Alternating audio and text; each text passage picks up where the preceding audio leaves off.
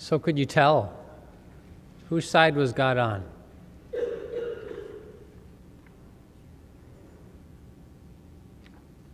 Who was God rooting for?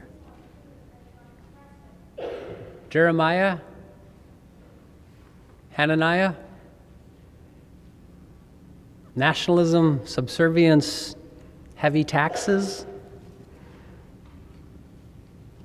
It's hard to tell on that one, isn't it? Jeremiah was not a popular prophet.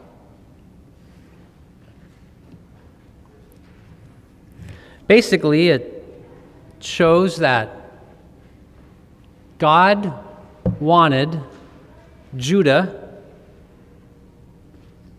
to bow down to the power of Babylon.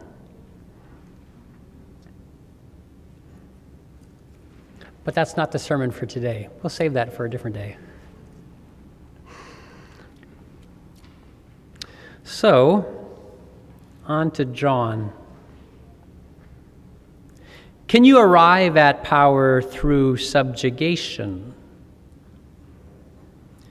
Can you arrive at subjugation through power? The political battle between the Pharisees and the man born blind, that's the story we're about to read, the man born blind.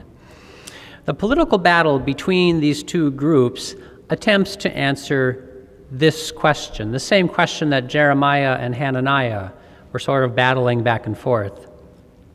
So now it's subjugation and power.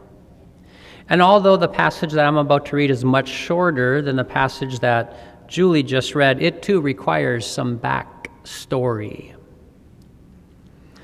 So Jesus and his disciples are walking around Jerusalem, and after seeing a man who is blind, a man whom they all know was born blind, the disciples asked Jesus a very famous question. Jesus, was this man,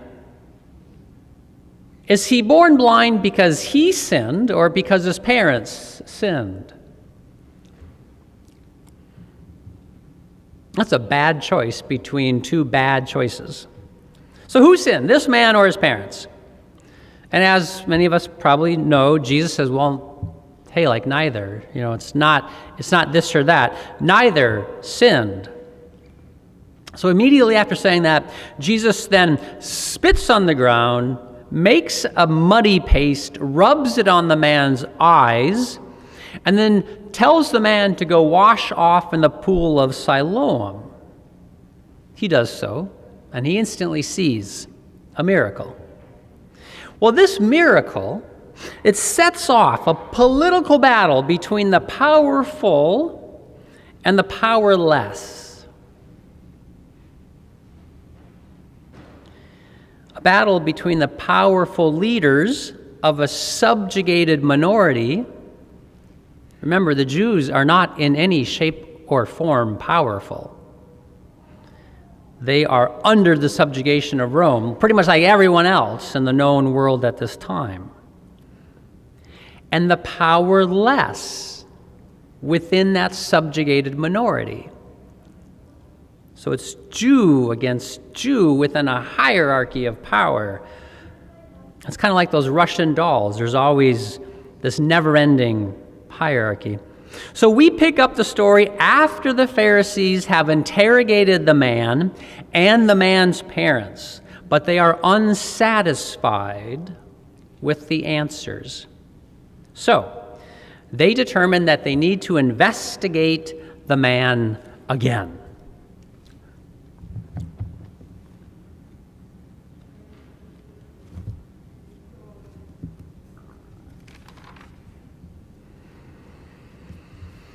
So, for the second time, they called the man who had been blind, and they said to him, "Give glory to God." That, by the way, is a phrase that kind of means, do you promise to tell the whole truth and nothing but the truth? It kind of sets the tone for the man to be on trial. Okay, give glory to God. We know that this man, meaning Jesus, is a sinner. We know that this man is a sinner. And he answered," the man who was born blind, who now has sight, he answered, "I do not know whether this Jesus man is a sinner. One thing I do know, that though I was blind, now I see." They said to him, "Well, what did he do to you? How did he open your eyes?" And he answered them, "I have told you already, and you would not listen to me. Why? Do you want to hear it again?" "Oh, do you want to become his disciple?" Then, upon hearing that, they reviled him. And they said, "We know that God has spoken to Moses, and we are disciples of Moses. You, however, are his disciple. But as for this man Jesus, we do not know where he comes from." The man answered, "Here is an astonishing thing. You do not know where this Jesus man comes from, and yet he opened my eyes. Now we all know as Jews that God does not listen to sinners, but he does listen to one who worships God and obeys God's will. Never since the world began has it been heard that anyone opened the eyes of a person born blind. If this man were not from God, he could do nothing." They answered him, "You were born entirely in sins, and you are trying to teach us?" And they drove him out.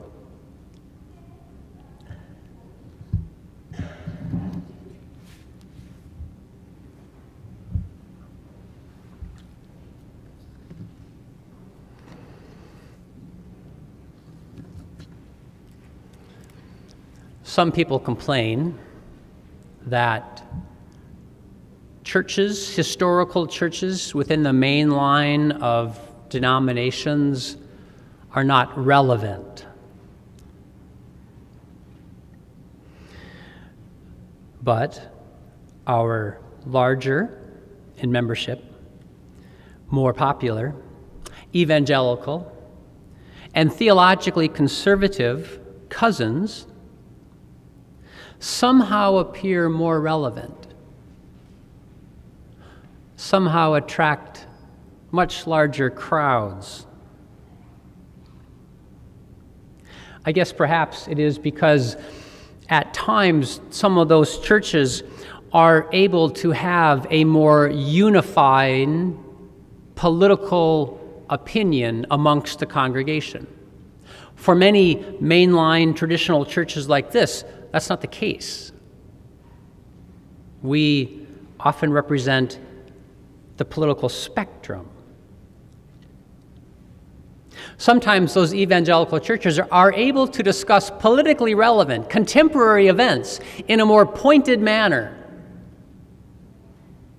than some of us. A while ago, I was talking with someone, a couple months ago, I was talking with someone after church in the fellowship hall, and they made some comment, and my answer was that I always strive. I think every preacher must strive to deliver a sermon that is relevant, either culturally relevant, politically relevant, emotionally relevant, whatever is going on in the life and times of a congregation. The sermon needs to attempt to address that thing or the couple of things or whatever it is. In fact, I think I told this person that I think church should be as relevant to the day as the New York Times. Or if the New York Times is not your news source, Fox News, or CNN, or MSNBC, or the Fargo Forum, or the Star Tribune.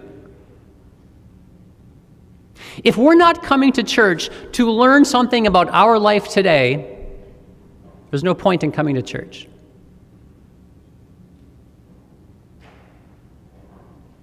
Now, there's a lot of things we need to learn in church. How God loves us, why God loves us, how we address sin, how God works to change our life. So there's a ton of things. But relevancy, it must always be relevant. So today, the sermon topic today is going to be something relevant. Can you guess what that might be? It's not emotionally relevant, so I apologize if today is a day that you really needed something emotional. Perhaps we can find that in the rest of the service. But in the sermon today, it's going to be politically relevant. What do you think the topic is? Someone shout it out loudly. Not the choir. I can always hear the choir. The choir is usually on top of things. Shout it out. Political relevance. What do you think I'm talking about today? Thank you very much. The Supreme Court, nomination hearings, Brett Kavanaugh, Dr. Christine Blasey-Ford. So here we go. A disclaimer first. There are a number of levels within the discussions that have been going on all week on TV and in Washington, D.C. and across the country. A sexual assault may have occurred, and we need to be very sensitive to that. It's an endemic problem and has been for many years. The courage to speak up on this issue is something I cannot understand or fathom. So with sensitivity, we will attempt to go into this subject. So fair or unfair, at issue in the scripture passages that I read and that Julie read, and at issue in the Kavanaugh-Blasey-Ford hearings, is the subject of power and the balance of power. A balance of power between a majority and a minority. Jeremiah was outside of the circle of power. He did not live in the palace. He was not the king's prophet. That was Hananiah. The man who was born blind was a beggar. The Pharisees are in power. Granted, they're a minority, but they're in power within their minority.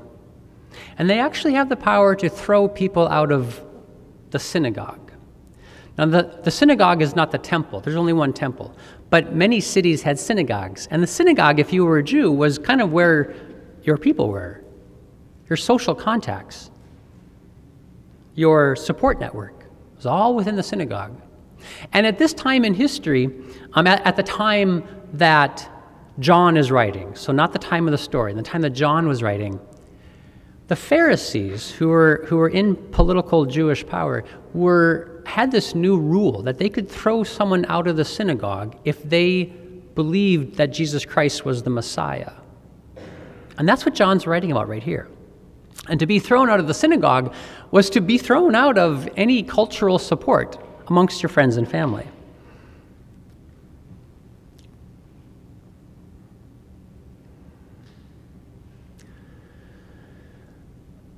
Something similar, fair or unfair. Again, we're not discussing issues of fairness. We are discussing issues of reality. For the first time in his life, Judge Kavanaugh is being forced to stand as a representative of everything in which he has ever grown up and known.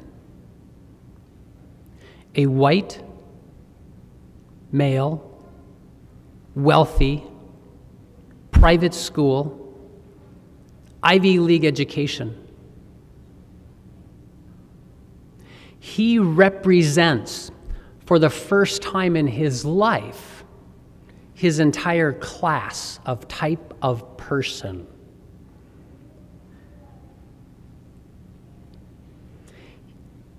it's an uncomfortable place because what is on trial in Washington, D.C. right now is the rising woman being able to say to the face of public power, "This occurred to me, and I must be heard."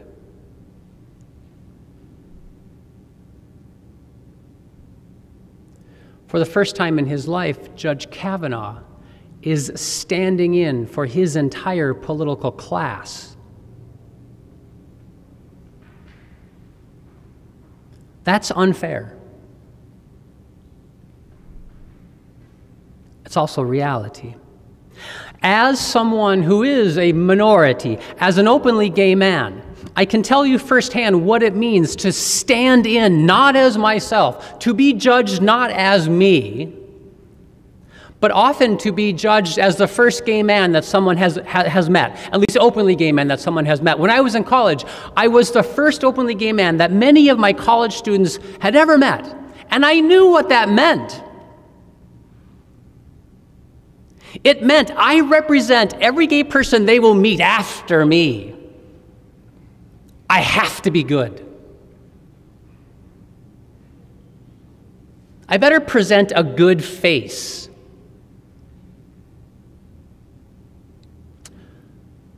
So that if they become the parent in the future of a gay or lesbian child, they might think back 20 years to that person they no longer remember, but who sort of began to shift their mind about what it means.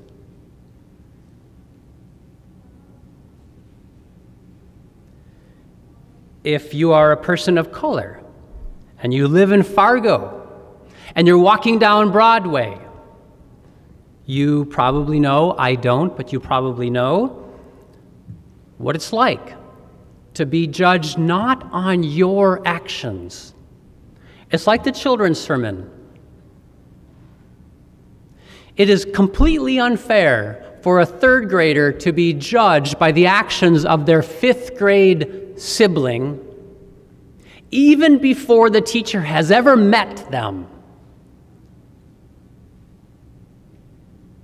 If you're a person of color walking down Broadway, you are walking in the middle of history. A white person, not every white person, but a white person is judging you based on the historical actions, the historical interactions they've ever had with a person of color. And then you represent for that person any interaction they might have in the future with a person of color. What blasely-ford is doing is upsetting that dynamic,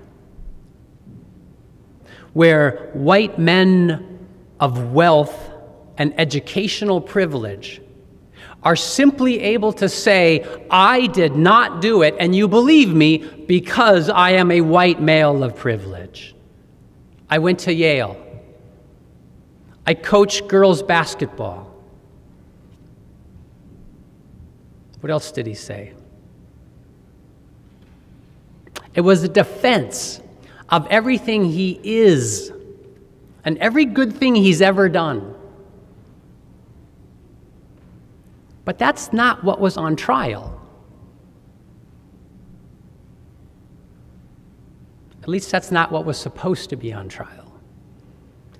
What was supposed to be on trial was an attempt to uncover the facts between something that happened many years ago. The reason we were riveted,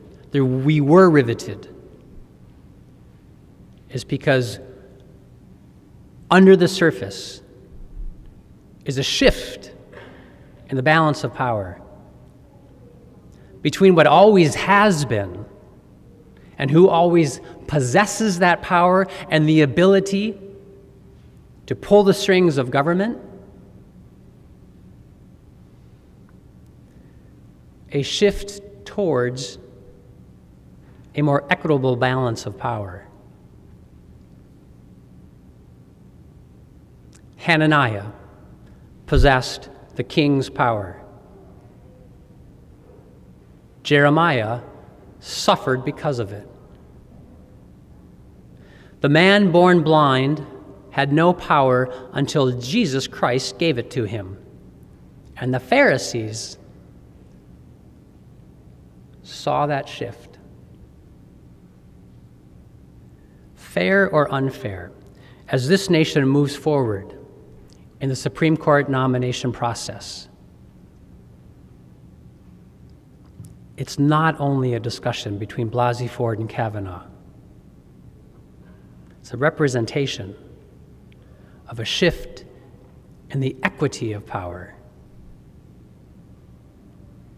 As Christians, we know the source of power comes from God and only God.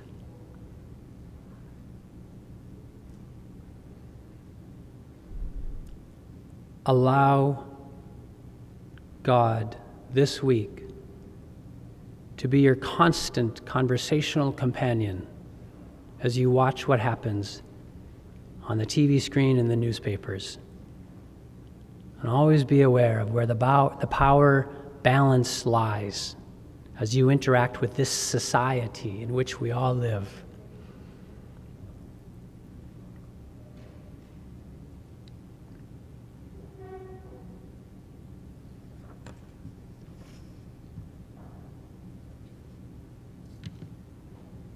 To God alone be the glory. Amen.